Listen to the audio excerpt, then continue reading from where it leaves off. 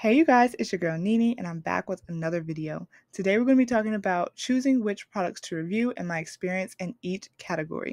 Now I'm talking about being a product reviewer. You could also relate this to creating shoppable videos. It just depends on what type of products you review, but I am going to talk to you about my experience reviewing each category, and I'm going to let you guys know ahead of time that these opinions are my own. So before anything, make sure you guys do your own research. This is not official advice. This is my disclaimer that these are my opinions only and these opinions are my own, but I do have a resource for you guys to use if you're interested. That is also my opinions that I created. So before I get into that, I do want to let you guys know that my YouTube creator guide is coming soon. August the 1st is the release date. I'm so excited to get into it. This is a video course and I'm going to be talking about creating a YouTube channel and how to find success within it. So I am so excited to provide this for you guys. Here is the release date, and we'll talk more about this in later videos. But pertaining to product reviews, you guys know that my recent ebook guide, Becoming a Product Reviewer, is now available. The link to all these things is in the description, so if you're interested, you can definitely head there. All right, you guys, let's jump into these categories. We're going to talk about 5 different categories of products and my experience reviewing all of them. The first one we're going to talk about is the home category. So I'm talking about like curtains, sheets, and bedding. I'm talking about like home decor.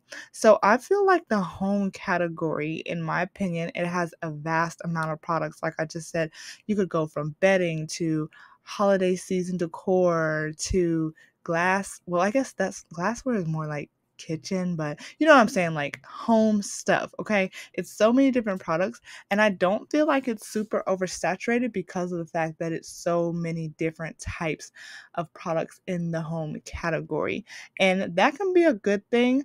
I do enjoy reviewing home products, but I would say sometimes I feel like it takes a little bit more work, and that's not necessarily a bad thing, but it is something to keep in mind. For example, like I talked about curtains, bedding, things like that.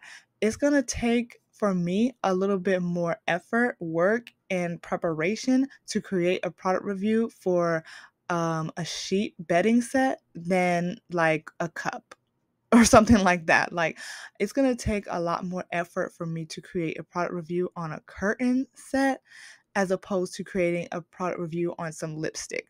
If you get what I'm saying, like I've got to take it out the package, I've got to set it up, I've got to install it, and I've got to have a lot more filming space as well. So keep that in mind with home category products when you're thinking about what category you want to kind of focus on or you want to try next to review. Those are my pros and cons of working with home products.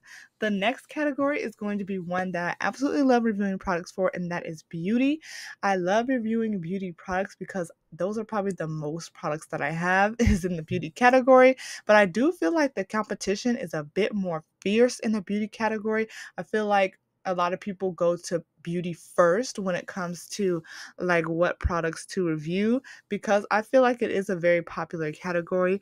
I do think that you could definitely find success reviewing products in the beauty category, but it may be more competition. I definitely feel like it'd be more competition, but like I said, I love reviewing beauty products. The majority of all my product reviews to date are probably beauty products, I'm pretty sure. So that is the second category. Moving on to the third, we're going to talk about clothing. So like fashion.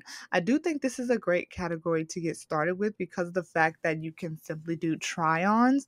And I feel like with a try-on or with a clothing review, it's somewhat easier to think about what to say in the review. You can literally wear it, talk about the size, talk about the feel, talk about the texture, the way it fits on you, how you like the way it fits. Is it too small? Does it run big?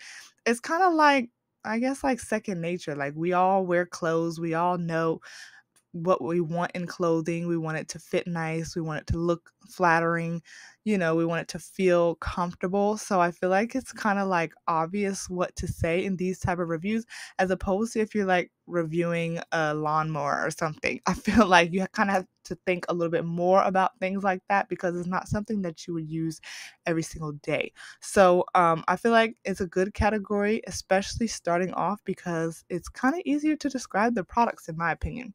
All right, fourth category, you guys, and this is one that I don't even know if a lot of people review, but books. Okay.